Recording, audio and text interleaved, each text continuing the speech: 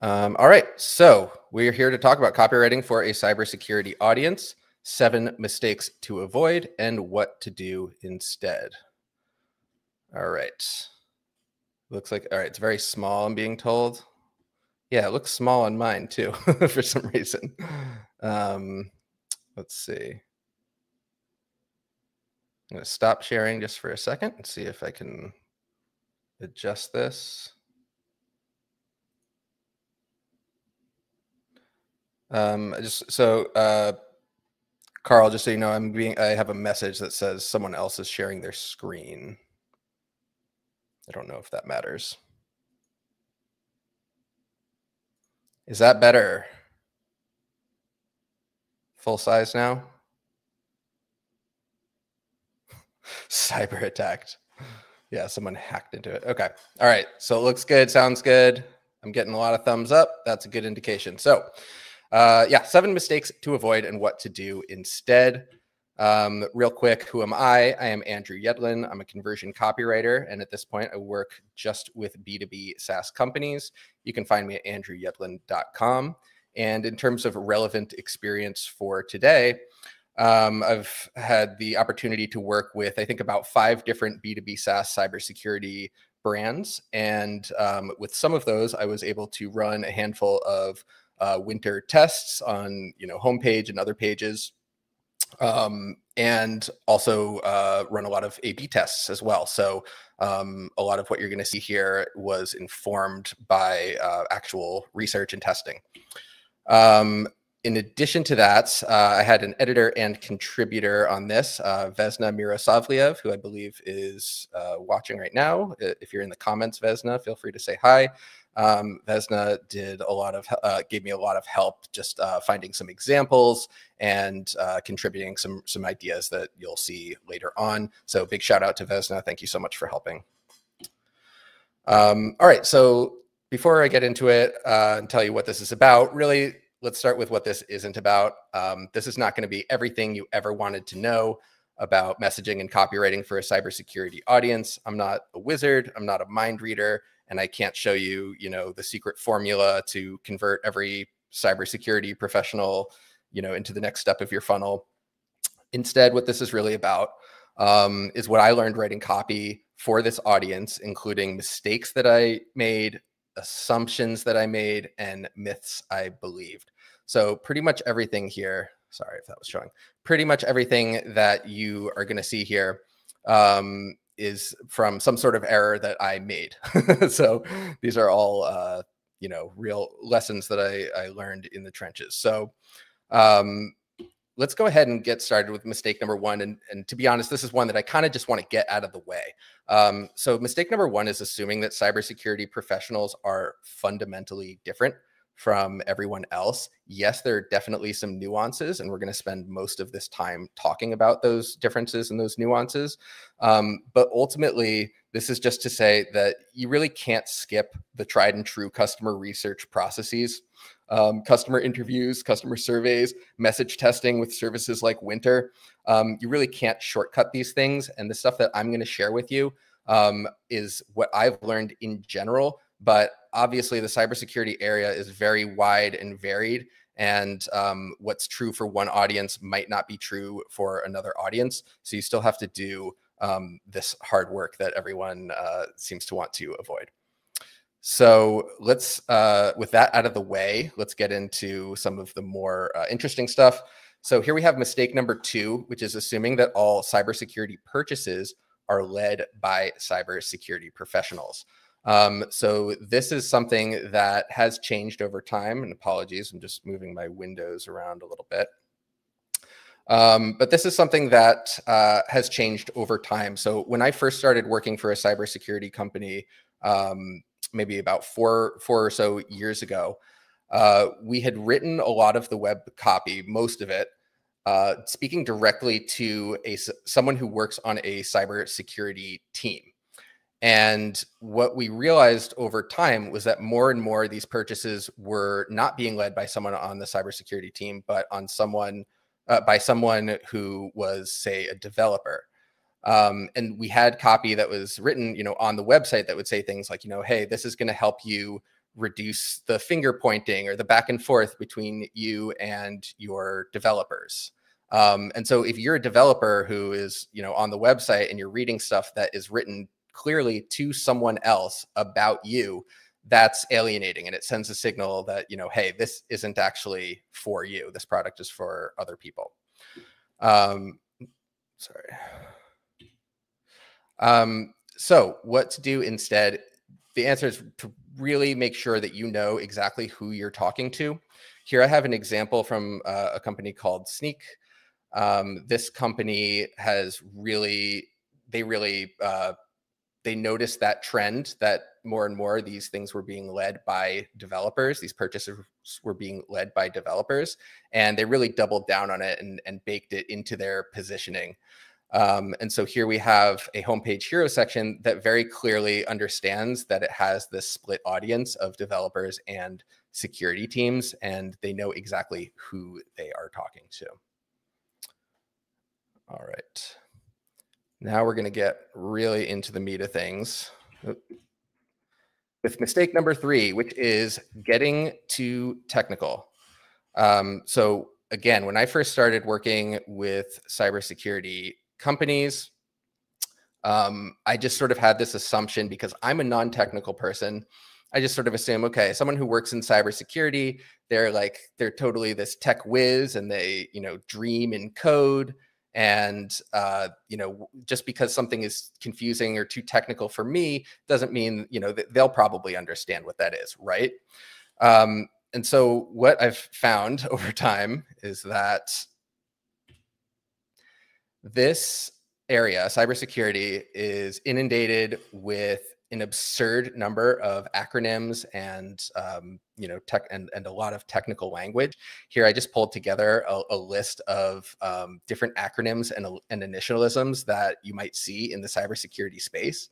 And some of these are like really recognizable, like 2FA, that one instantly jumps out to me, and some of these others I'm very familiar with. Some of these I have absolutely no idea what they are. And what I've started to notice is that this audience is getting fed up with the number of acronyms. So I came up with my own acronym for this. I call it DBY, which is Death by Acronyms and Initialisms. And here you can see a cybersecurity expert out in the wild on LinkedIn complaining about this very phenomenon. So here we have a guy named Chris Roberts. This guy is a chief information security officer and also a researcher. And here he is complaining about this ad. So we have this ad. I don't know if you can see this here. It says, manage threat intelligence of your enterprise with ESOF VMDR. Does anyone in the chat, does anyone know what that means? I just want to see if anyone knows what ESOF VMDR is. All right, we'll see. You know what? Someone probably does know what it is, but they're still typing it out.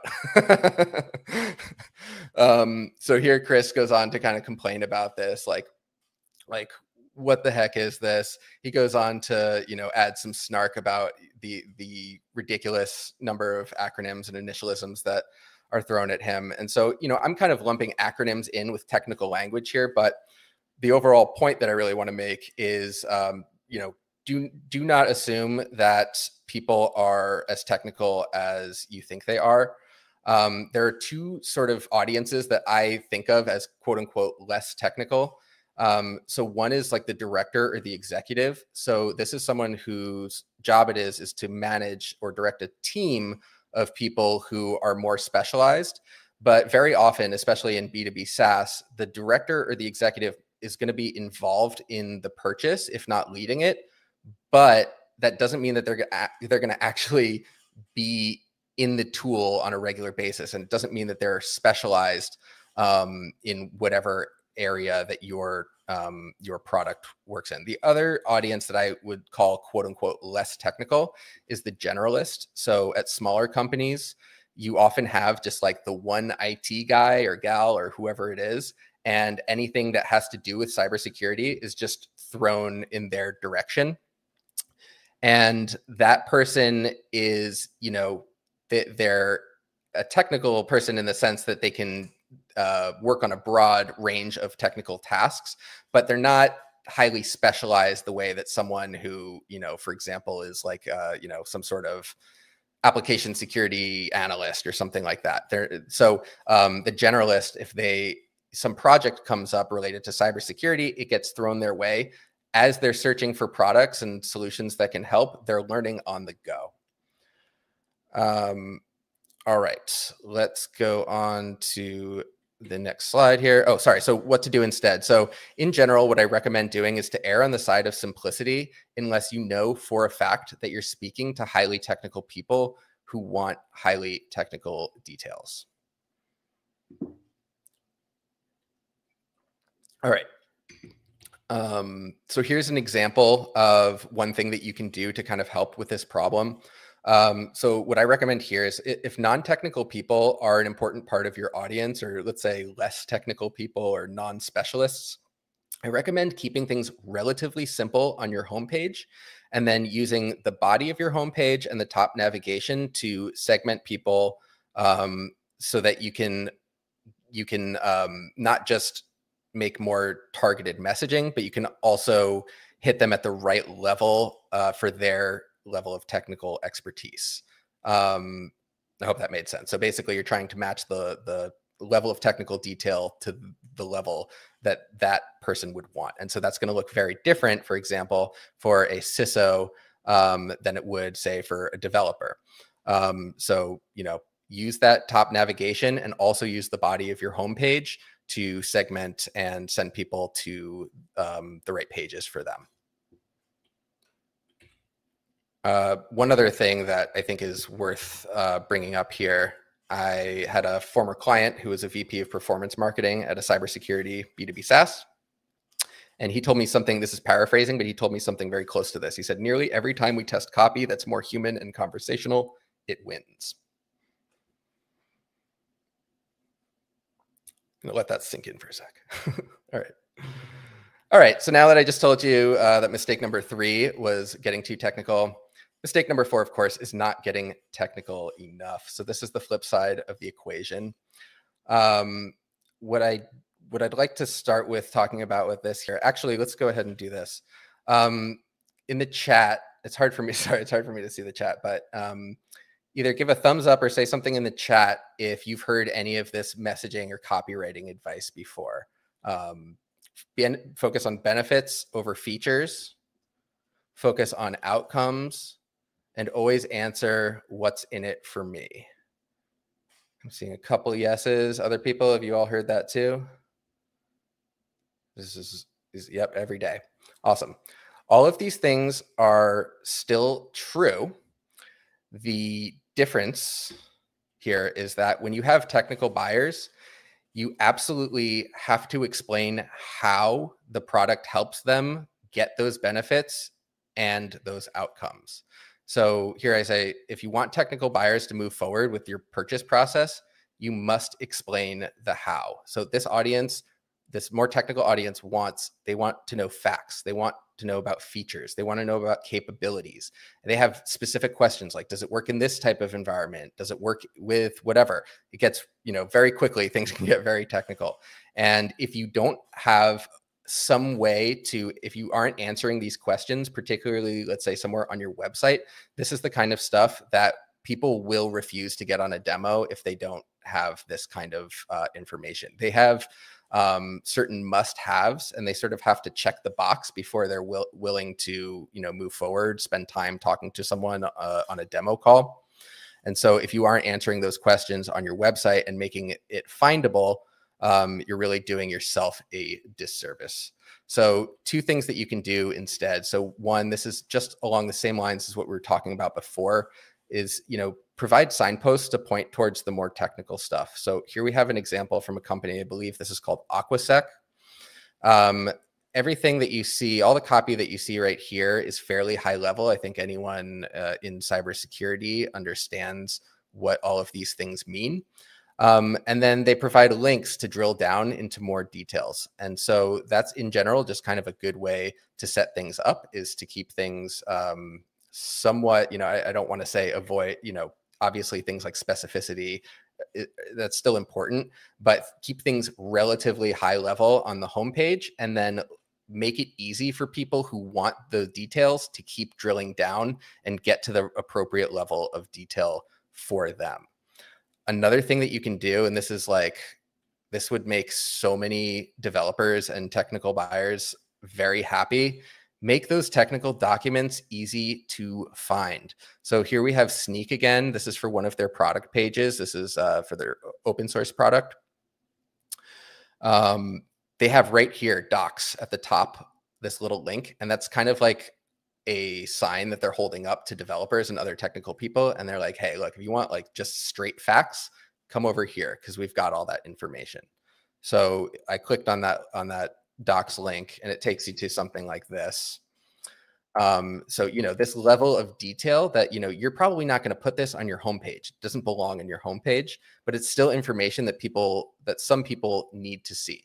So don't bury this stuff. Don't hide it. I recommend doing what Sneak does. If you have technical people coming to these pages, go ahead and make that technical documentation easy to find. Don't hide it.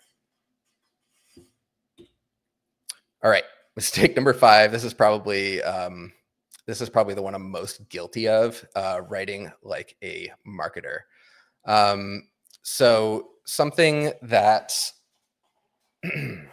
well, let's start on the cybersecurity side of things. So one of the mottos in cybersecurity, or something that I've heard, I don't know if this is like, hacky or cliche or something like that, but I've heard, which is never trust, always verify.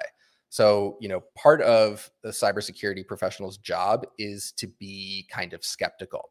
And if they're not skeptical, then they might not be very good at their job. And on top of their skepticism, they're also realists. They're very practical people. So a common belief that I heard in my customer research was this idea of, we know that we can't be 100% secure. If someone has enough time and resources and they want to get in badly enough, they probably can. And I think that this is a belief that is pretty common still among cybersecurity professionals. And so on the flip side of things, so on the marketing side of things, what we deal with is we have a lot of pressure put on us to differentiate, right? If you've seen other content from Winter, that differentiation is, I think, one of the 4 layers of messaging that they have, right? Differentiation is really important just, for selling your product, both in the short term and in the long term. You have to stand out and differentiate. So the problem with that for marketers is that when we hear differentiate, our initial reaction is to go to extremes. And so we start saying things like, this is the best in class coverage for stealthy identity threats, right? Best in class. Then we start saying things like, this is the world's best endpoint protection.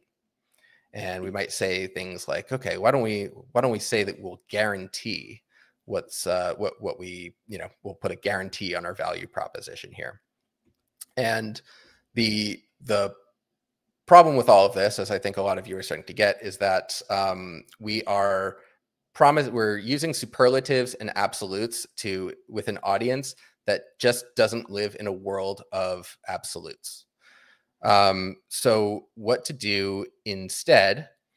So first I have here, avoid using absolutes, crossed out the always, just to make myself smile with a little bit of wordplay.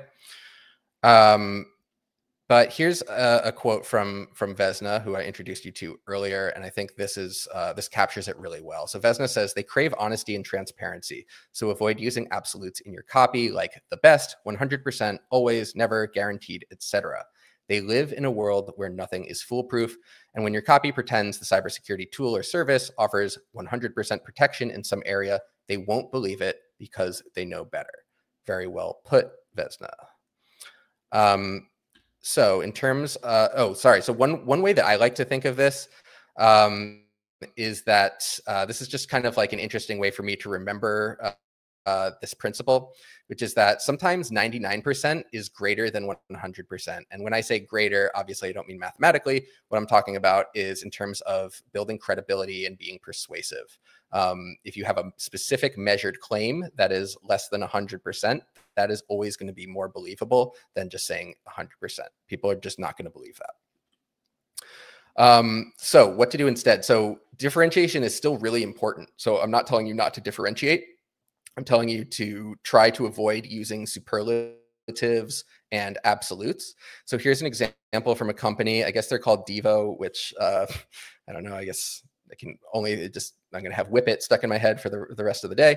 But here they have this section on their website where they are sort of showing a combination of differentiators. We have this unique combination of things, and these are the things that our customers tell us about why they choose us over other people.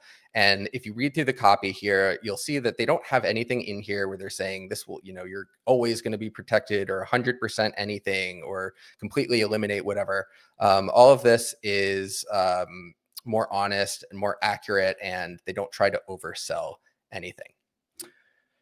All right. All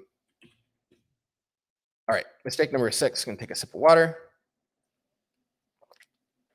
Attacking the hacker. So this is another mistake that I made. So when I first started working for a cybersecurity company, I did not know anything really about cybersecurity, except for one thing. I knew one thing, and that's that hackers are bad. Right? Right? Let's see in the chat. There we go. All right, everyone's calling me out. Hackers, not necessarily bad. So yeah, I learned that lesson really quickly. As many of you know, they're, ethical hackers, people like white hat hackers who, they'll use their skills to find security flaws. And then they'll tell the company about it. They'll report it to the company. Some people do this professionally. Some people kind of do it as sport. Some companies put up bounties for it. If you find security flaws, we'll give you money, so that the security flaw can be repaired. Right? These people aren't trying to steal data. They're doing it more for the sort of academic interest and the sport of it kind of thing. And so what that means is a couple things. There's sort of two things going on here. So one is to not attack hackers, but the other is to also avoid the hacker cliche images that we've all seen, like the guy in a ski mask and a hoodie on his laptop. Like apparently that's the only way that you ever want to commit a cybercrime is in a hoodie and a ski mask. But here we have this really great quote from Vesna once again. She says, the cybersecurity audience is sick and tired of the way hackers are portrayed. Stereotypes abound, and if they see these in your copy or illustrations as images, they'll roll their eyes and not take what you say seriously. So this is kind of 2 points here, what to do instead.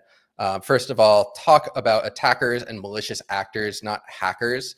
Make it clear that you're talking about people who are trying to commit some sort of crime or do harm to your company, and avoid using that term hackers. I know that that's very basic for a lot of you, but for people who are maybe newer to this audience, that's something that you do have to learn maybe on day one. And then please, no pictures of a guy in a ski mask on his laptop. I'm sure there are probably a lot of other kind of tired images and cliches, overused like lock icons and things like that. But that is really the most egregious one that I know of. And you would think that companies know this, but I was chatting with Vesna about this the other day. And one of the things that she mentioned is that sometimes you'll see that, maybe on the website, they're really good about this kind of thing. Like they avoid this type of language and this type of imagery. But then once you get into their content, there are like stock images and things that, maybe some agency put in there.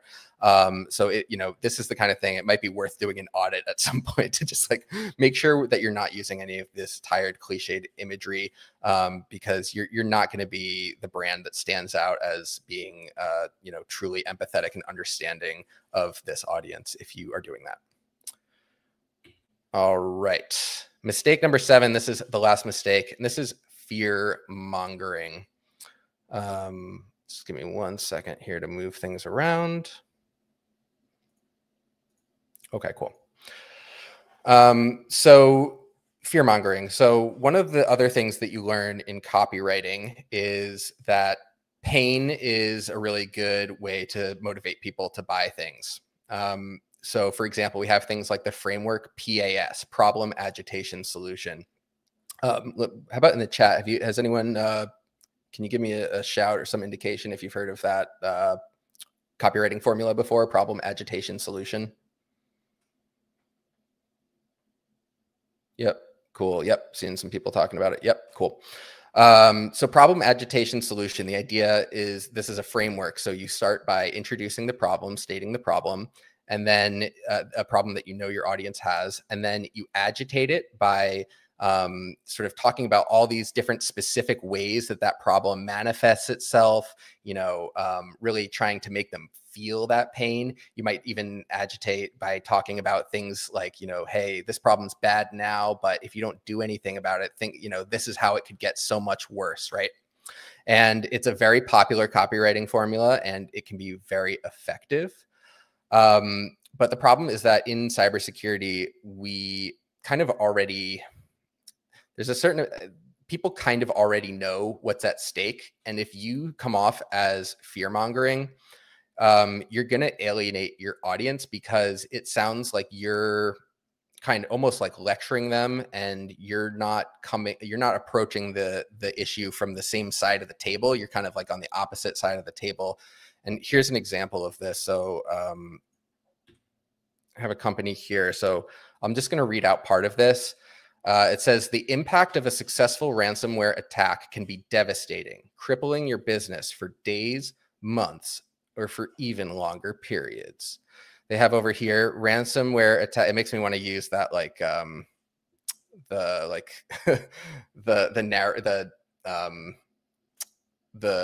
like a negative political ad, like an attack ad, that voice that they made fun of in Parks and Recreation, where it's like, ransomware attacks have crippled public services, right? So we have across cities, impacted hospitals' ability to provide crucial services and cause significant damage to various organizations.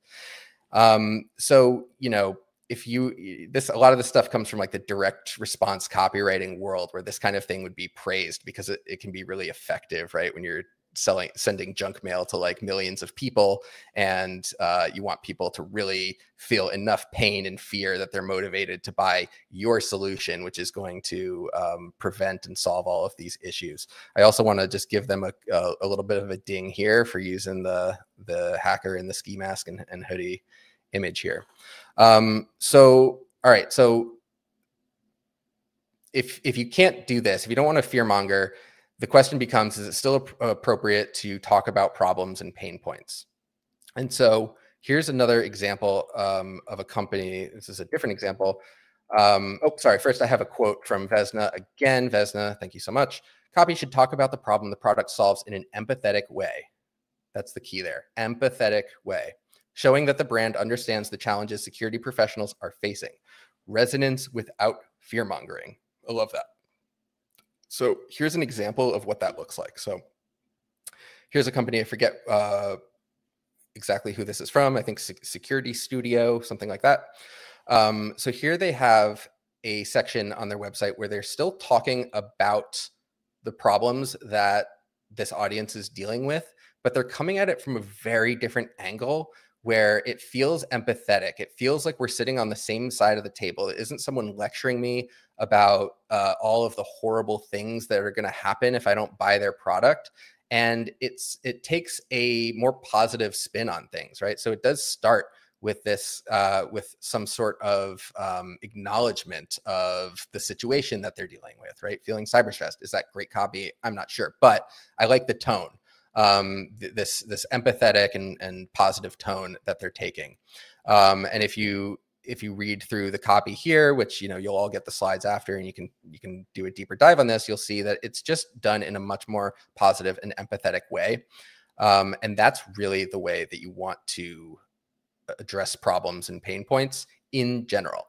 Now, this is the kind of thing, like if you want to go test, what using positive language versus using some fear mongering, like go ahead and test it. Like totally prove me wrong on this one. This is more of just something that I've kind of noticed. Vesna certainly noticed. There's also in copywriting circles, there's also been some talk recently about, maybe ever since the pandemic, that people are a little bit burnt out on negativity. And so some people are doing things like, changing, using their PAS, their problem agitation solution formula, not using it as much and trying to lead with something that's a little bit more positive, and then sort of, putting some of the pain points a little bit more, in the body copy, and having all of the headlines and crossheads and things like that be a little bit more positive. So that is a trend that we're certainly noticing. But I think for the cybersecurity audience in particular, this is probably, if I were in charge of a cybersecurity SaaS company or some company selling to that audience, this is probably the approach that I would take rather than the fear-mongering approach. All right. That was everything. Again, you can find me at andrewyedlin.com. I'm also on LinkedIn if you just search for me there. Vesna, you can find at spectrumcopywriting.com. Vesna has a little bit of a broader, well, I don't know if I would say broader, but Vesna works outside of B2B SaaS. She also works with consultants, IT professionals, cloud services, all sorts of stuff. All right, I don't know if Pep, do you want to come back on? How do you want to do this? All righty. Thank you so much, Andrew. Everybody, if you have questions for Andrew, please post them in the questions tab. I'll kick off with some of my own questions. So I've worked with a lot of developer audiences, which is not quite the same, but it's a technical audience. And what I know is they are very skeptical of any big claims, anything that sounds marketing. They're like, no. How is the cybersecurity audience with regard to the same? Yeah, I think it's kind of similar. It's the same idea that, and this is something that I try to help with my clients all the time is, any time that you have a big claim, you need proof to support that. And the bigger the claim, the more proof you need. And so, these are the kinds of audiences that, like, they want to be able to put a number to something. So if you're going to say that something is accurate, what tests have you run where you can show, where you can quantify, okay, here's the accuracy. It was, 94% accurate at, detecting this type of vulnerability or whatever it is. And that's not always possible. But in general, you really want to back things up with proof as much as possible. So the best ways to prove things are, one, through metrics, and two, through some form of social proof. So there are a lot of claims, like, let's say, for example, that, hey, this product is easy to use. It doesn't mean anything coming from you if you say this is easy to use, because anyone can say that about their product, and everyone wants to say that about their product. But if you have a testimonial from someone who looks like your audience, someone who your audience will see themselves in, and they're saying this is easy to use, that's a lot more credible. So I don't know if that exactly answered your question, but I guess the point is that proof is almost as important as the claim itself, if not equally important, for this type of audience. And I do see a lot of similarities between developers and cybersecurity in that regard. You mentioned that often there's a buyer committee involved, non-technical people, executives. So how exactly then do you balance this type of stuff? And do you have any examples of, like, hey, this company is doing it well? There's a fine balance there. Okay. So, yeah. So this kind of thing, like, especially on a homepage, it's honestly kind of a copywriter's nightmare where, it's one of if you read like the classic copywriting books, and, you learn that it's really, you want to get as narrow and targeted as you can. Right. So, ideally, it's almost like there's like, you could write to one person, and your copy would be perfect for that one person. And when you have a homepage that is selling to an enterprise, and you have buying committees and things like that, like, that's just not possible on your homepage. Like, even if you're using personalization software, like, there's no way that you're going to really be able to get that targeted for every single audience. And so that's why, I try to think of the homepage in particular. In general, if you have this is true for products that have a wider audience and maybe a lot of complexity, that I try to think of the homepage as kind of like being a hub. It's kind of, I've heard the metaphor of, like, it's kind of like the airport. So you have all of these different people coming to the airport for different reasons. Some of them are in a rush to get their flight. Other people want to get there early and, spend time eating or shopping or whatever.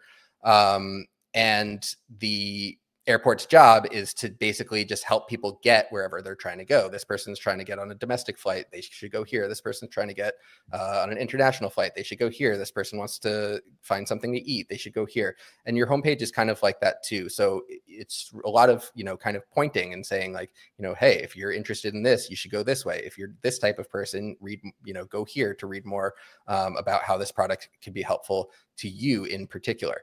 The one caveat to that is that, if you have a simpler product where your homepage is kind of like also a product page, that might be a little bit different. But certainly for these more kind of enterprise type products or products that are selling into enterprise, I do think of the homepage as being something that is largely about segmenting the traffic to get it to get people to the right message for them. Mm-hmm. Let's take some audience questions here. Louise is asking, what about the term bad actors? We were talking about cliches. This sounds like a cliche as well. Yeah, I'm not 100% sure. I'm trying to think if I've used that one. This would be one of those things that this is honestly the kind of thing that like winter is perfect for, right? Not to slide in the promotion there, but you should slide in some, yeah. Yeah. And actually one other thing that I wanted to shout out for winter, this is, not prompted by Pep at all. One thing that can be really difficult with this audience is that, I said earlier, you got to do the customer interviews, you got to do the surveys. A lot of cybersecurity pros do not want to do that because they don't want to reveal anything that could potentially put them at risk, right? That's their whole job. So they don't want to just, I'll take a, $50 gift certificate so that, and then spill, all of these secrets or something like that.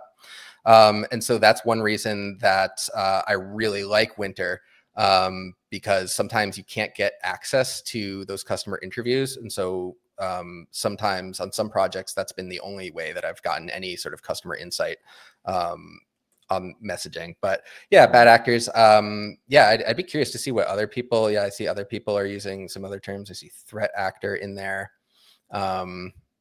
And hey, Vesna, if you want to chat if you have good answers to any of this stuff, like maybe I should have let Vesna do this. Vesna knows a lot, so I'd be curious to know. And Vesna also has seen some interesting research on how audiences respond to messaging in the cybersecurity space and stuff like that. So, well, maybe Vesna can chime in the chat here. She says, I always have to triple check everything. Yeah. And these things change is the other thing. So I, a lot of this work that I've talked about was maybe, a year and a half, 2 years ago. And like things get out of date quickly. Like, for example, that thing I was talking about with developer led purchases, like, that can happen without you noticing it. So you have to really keep an eye on those kinds of things. All right, next question. Chetan is asking here, what is the alternative to fear mongering for informing audience about potential future threats? Yeah, so I mean, I think that you can inform people about things that they might not know without, it comes down to the tone, I think. It comes down to the tone. So, and like this just popped into my head. It could be interesting to try taking some copy that you find or that you've written that's kind of fear mongering, pop it into ChatGPT and say, rewrite this with a, more positive and empathetic tone, whatever, find some prompt and sort of see what that comes up with, just so that you can sort of get a feel for sort of how to pull the lever on tone without necessarily changing the core of the message itself. So yeah, I think that it's not necessarily about what you say as much as it is about how you say it.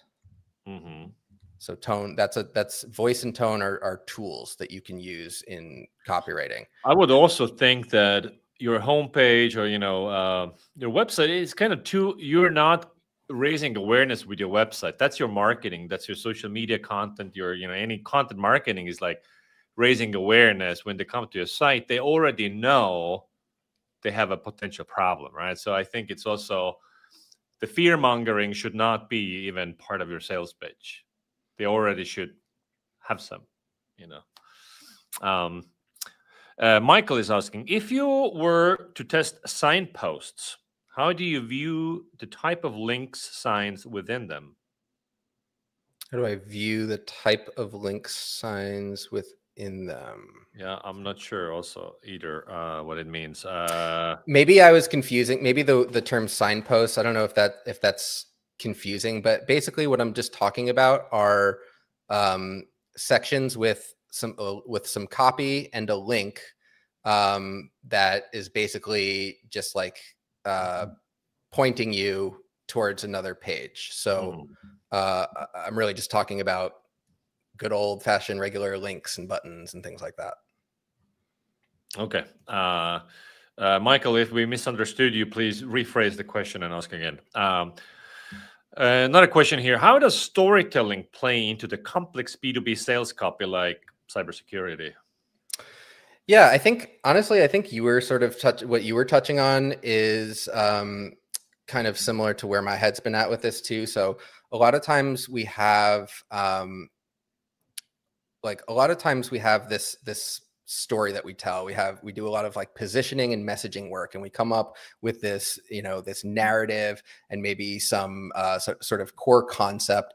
I can't think of, this is an example from outside of cybersecurity, but like, if you know Loom, right? So Loom does, basically it's like you can record a quick video screen share or webcam, and then you can quickly send a link to someone else. And like, that's what it does. It's video messaging. They have this whole story about, we're helping people cut down on how much time they spend in meetings. We're replacing meetings. That's what this is for. And the reality is that they're doing that because they're trying to tell a story that's more interesting than just video messaging. They're trying to stand out a little bit, and they're trying to point to something that's higher value, sort of grow the value or grow the perception of value in people's minds. The problem is that when someone is looking for a way to quickly send videos to people, if they go to your website and the hero section is like, reduce your meetings by X% or something like that, or like no more, stop having so many meetings or something like that, that doesn't match the motivation of what drove me to the website. So I'm not saying that they can't tell that story, but it's probably not what they should be leading with. So, in general, I think of the top part of a homepage and most other pages as largely about matching the intent that drove people to come to that page in the first place. And if there's some kind of like brand story to tell behind that, I will often wait until later to the page to tell that story. So the people who are, keep scrolling down, they're still going. They've kind of given you permission to find a little bit, to sort of talk a little bit more, and they might be more willing to read. So I do kind of tend to keep homepages a little bit light and breezy at the top for people who kind of want to move quickly, find what they need to find, and move on with their day. And then leave some of that storytelling stuff until later. And that doesn't mean, the story can also still just be baked into things. So, if you're talking about something like, something that's based on like the hero's journey or something like that, right? Your prospect is the hero, and they have, some sort of major problem that they have to overcome, and then the mentor comes in and gives them the lightsaber and whatever, like that kind of thing. That will probably be kind of like baked into your messaging anyway, because you're going to be talking about, here's the problem that you're dealing with, and here's the solution, and here's how we solve this problem, and so on and so forth. So I guess all of that to say that, it depends on what you mean by storytelling. But sometimes I like to subordinate some of that storytelling in the interest of serving the intent and motivation of the people who are actually coming to that page with a specific problem, specific thing that they're looking for. I hope that answered the question. Awesome. Terry here is asking for examples, like who is doing it right with respect to web copy and custom references. Yeah, sure. So one that I really do like, Sneak. So that's one that I showed you. That's SNYK. I hear some people pronounce it Snick, but I think it's Sneak. I always liked a lot of their copy. I'd be curious to see if, so Vesna pulled a lot of these examples for me. I'd be curious to see if Vesna had any favorites out of all of those. So maybe if Vesna doesn't mind dropping a few examples in there of companies that are doing it really well right now. Sneak is one that I go to pretty quickly, especially in terms of that kind of like, more developer focused type language. Mm-hmm. Cool. And looks like we've handled all the questions. So Andrew, thank you again so much for entertaining and educating us. Everybody connect with Andrew on LinkedIn. And until next time. Thanks, everyone. Peace.